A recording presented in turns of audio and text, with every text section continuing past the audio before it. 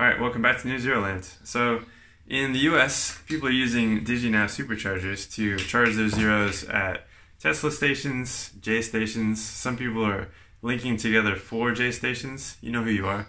But in New Zealand, the infrastructure is so different. So, how do you fast charge a zero in New Zealand?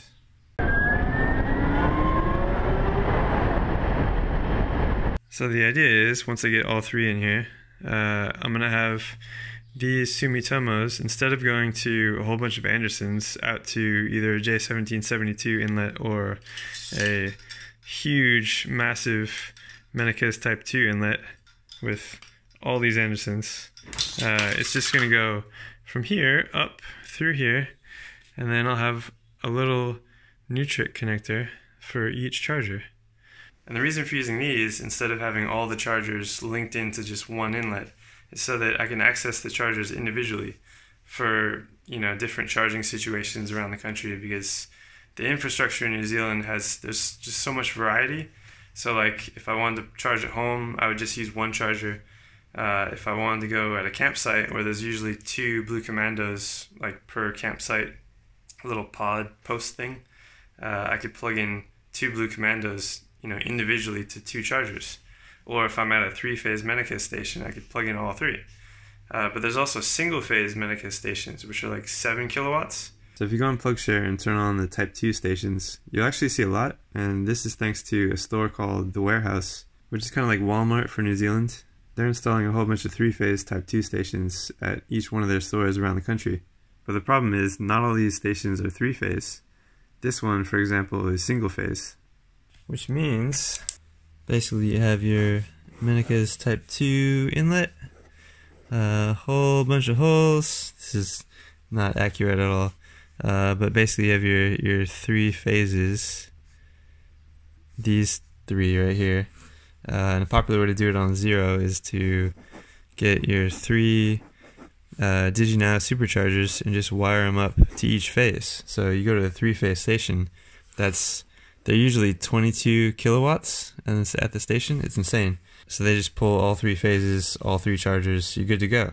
But when you go to a single phase station, those are only 7 kilowatts, and they only look at 1 phase. So they only use 1 charger, and that's 3.3 kilowatts. But it seems like kind of a waste, because you have a 7 kilowatt station, and you're only using 3.3 kilowatts. So you could potentially be using 2 of the DigiNow superchargers, like, combined into one of the single phase stations. But since you wired them up like this, that single phase station can only use one of the phases. So the best way to do it is to keep them separate and then link them together depending on which station you're at.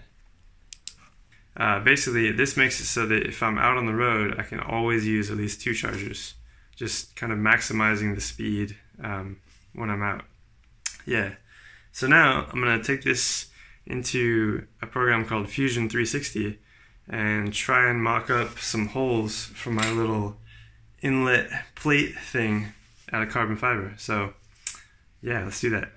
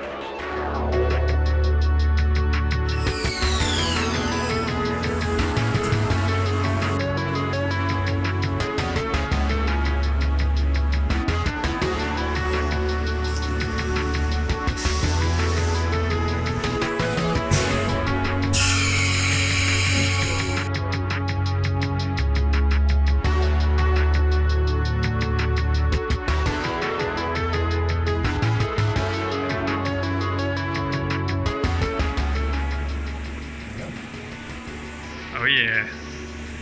So professional.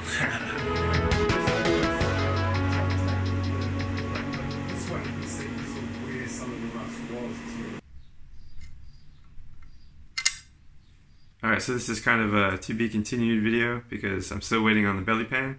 But once I get that, I'll mount up the chargers, I'll install this, wire everything up. So that'll be part 2.